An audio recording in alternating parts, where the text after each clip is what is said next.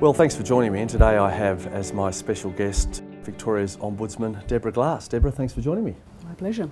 Well, Deborah, you've just released a groundbreaking report, really, in relation to Victoria's prisons, and you come to what some might consider a fairly startling observation, and that is that building more and more prisons doesn't really make us safer as a community. How did you come to that view? Well, if you look at the statistics to this, they are compelling. Over the last broadly last 5 years, what we've seen is an increase in crime, an increase in prisoner numbers, and along with that an increase in the cost of prisons, over $1 billion a year.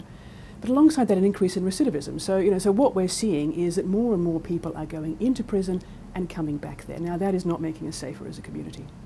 And what did your report find about the type of people who are in our prison, behind our prison walls at the moment? Again, the numbers are compelling. If you compare people inside prisons with the population as a whole, a highly disproportionate number of people with drug and alcohol problems, with mental health problems, people of low educational levels. And let's just take that one for example. 6% of male prisoners have finished year 12. Now that compares with nearly 90% in the population as a whole. Well, prisons are there, I suppose the community takes the view, to punish people, but also to rehabilitate people, so they come out as worthwhile citizens in the community. Are there appropriate rehabilitation programs taking place in our prison at the moment?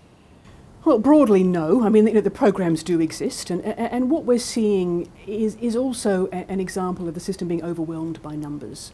So there are programs inside our prisons, and some of them are good programs, and they may well be very effective if people are actually able to access them.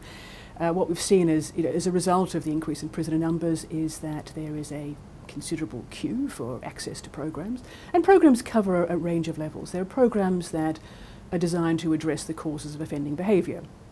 There's a significant queue for those. There are requirements at the parole board, and what we're finding as a result of that is that more and more people are coming out of prison on straight release, because they either can't get access to those programs or they decide they can't be bothered. Now that's, again, not good for us as a community.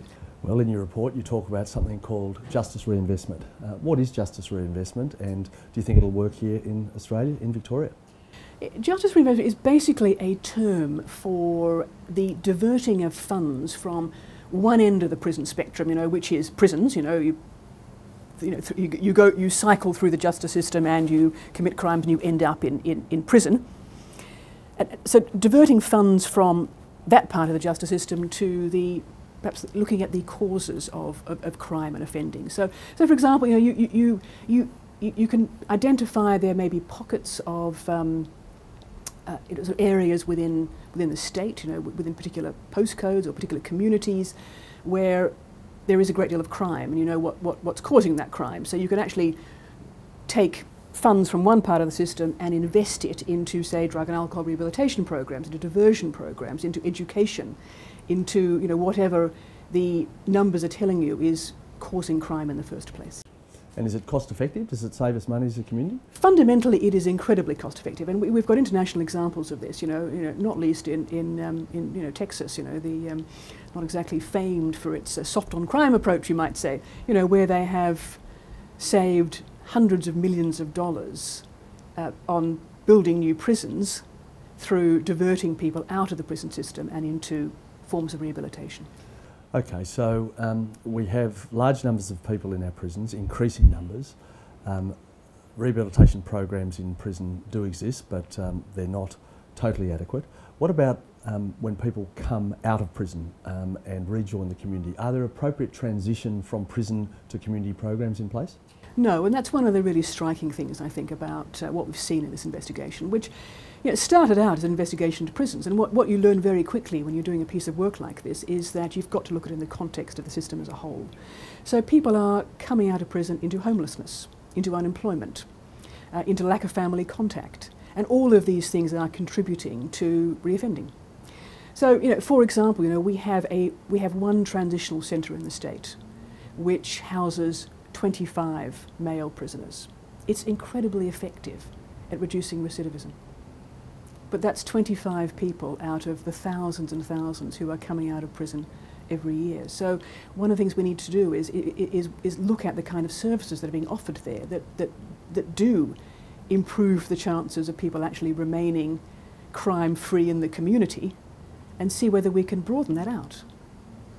Well, Deborah, you've made a whole range of recommendations in your report, and the report has been presented to the Parliament, and the government is aware of your recommendations. What are the consequences, do you think, to us as a community in not implementing your recommendations? I think it's dire. We are spending over $1 billion a year already in our prison system. The system is simply not sustainable. If you look at Corrections Victoria's current projections, they are looking at a yet further increase in relation to the prison population. And we simply can't afford a system that is spending more and more money on prisons without an increase in community safety. So we know that over 99% of prisoners are going to be released someday. So we need to ensure that we're getting value for money, and at the moment we're not. We don't want to make really hard choices between prison beds and hospital beds. Well, Deborah, can I thank you for your report, and thank you for joining me today. My pleasure. Well, if you want to hear more about our prison system and people living behind our prison walls and alternatives to prison, come to the forum at RMIT University on the 24th of February. Have a look at the Centre for Innovative Justice website and you'll get all the details.